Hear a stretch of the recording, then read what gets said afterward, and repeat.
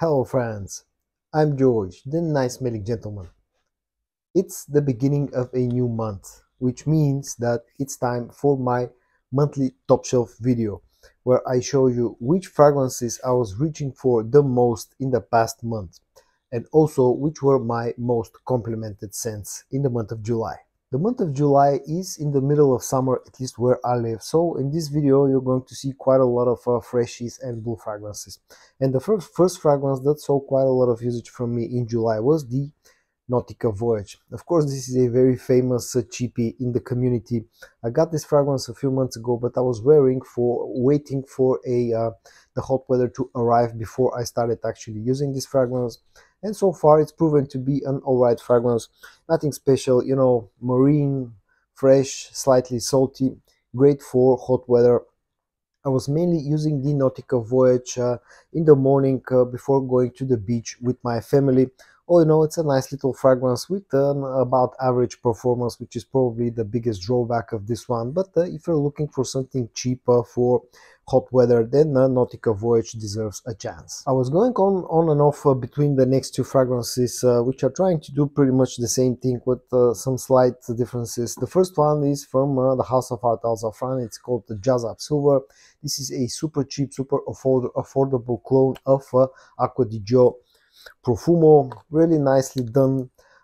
In fact, it sits somewhere in between the original Acqua di Gio and Profumo. It lacks a bit of that incense, strong incense note from the Profumo, but it also feels a little bit more serious compared to the original Acqua di Gio.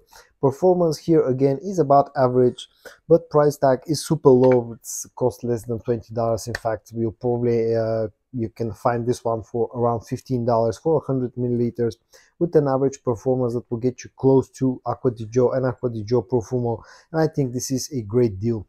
Another fragrance that's very close to this one and close to the Acqua di Gio family is of course Perry Ellis 360.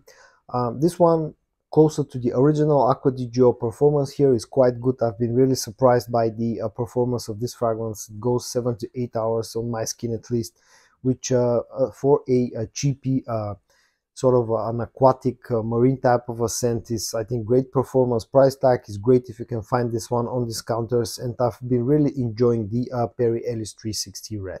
Another fragrance that was new to me in the month of July and I started using is a fragrance that's seen quite a lot of hype lately and being presented as an alternative to Invictus Aqua and Rasasi Hawas from Lattafa, the Lattafa Najdia.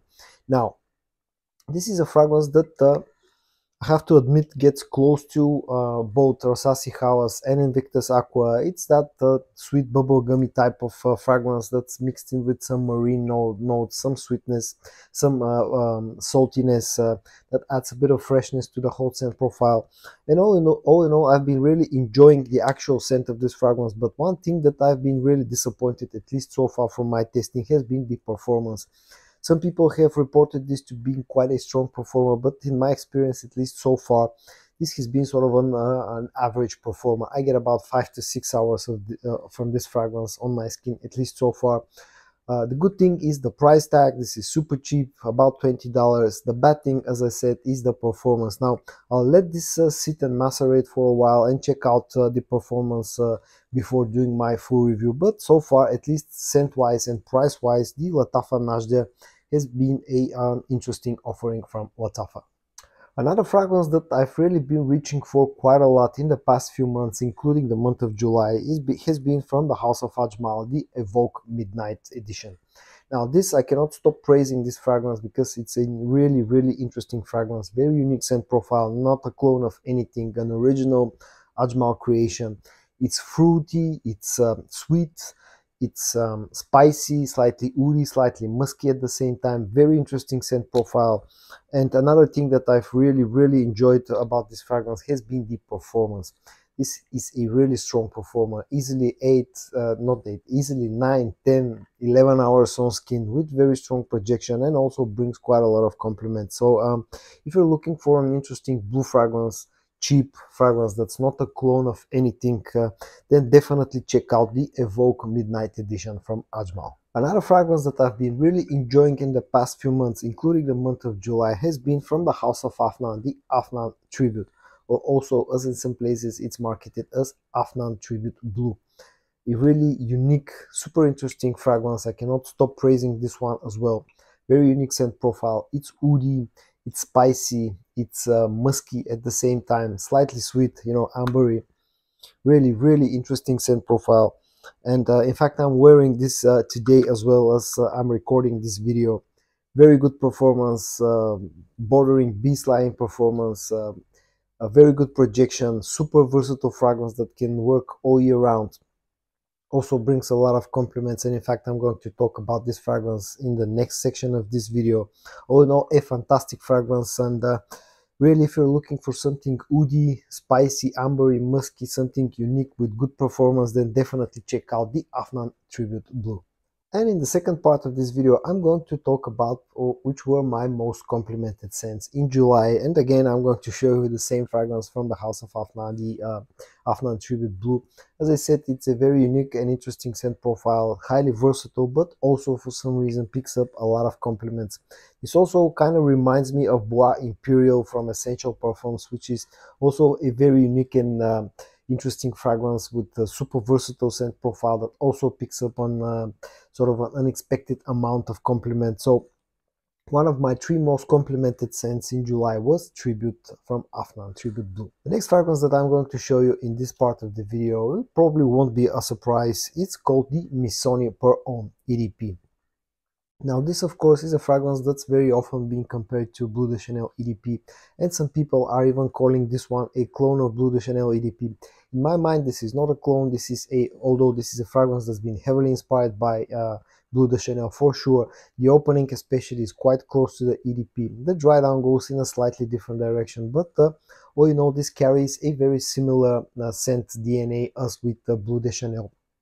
And no wonder that this picks up a lot of compliments. It's super versatile. The only problem that I have with the Missoni Per Homme is the fact that it lacks a little bit on the performance side, although to be more accurate, it lacks some of that projection. But all in all, this brought me quite a few compliments in the month of July. And the last fragrance in the most complimented section of this video is going to be from Xerjoff Naxos. Now, usually this is not considered as a fragrance that is supposed to be worn in summer, but there were quite a few breezy nights this past month of July, so I sneak two wearings out of this fragrance. The first one was sort of a special occasion. My girlfriend's mother was celebrating her birthday. We were on a boat, we were quite a few people, so I decided that we were out in open sea. So I decided that it would be, because it would be cold and breezy, I could sneak up on wearing of Naxos, and I picked up a lot of compliments. There were about 35 guests on that birthday party, and pretty much half of those people complimented me on my scents and were asking me what I'm wearing. The other occasion that I wore the Naxos was when we had a dinner out with my girlfriend, my son, and a few of our friends. We were seated at a table in a restaurant, and the people that were seated next to the on the next table, the woman there was also wearing Naxos. I immediately picked up the scent of this fragrance, but it turns out that she also picked up me wearing Naxos, so she gave me a compliment. I gave her a compliment. Also, the people that were with her on her table gave me some compliments, and all in all, I wore Naxos only twice last month, and I picked up a lot of compliments. So this was all for today's video. I hope that you liked it or found it interesting. If you did, give it a thumbs up. Also, if you enjoying my work, please consider subscribing to my channel, because that will mean a lot to me.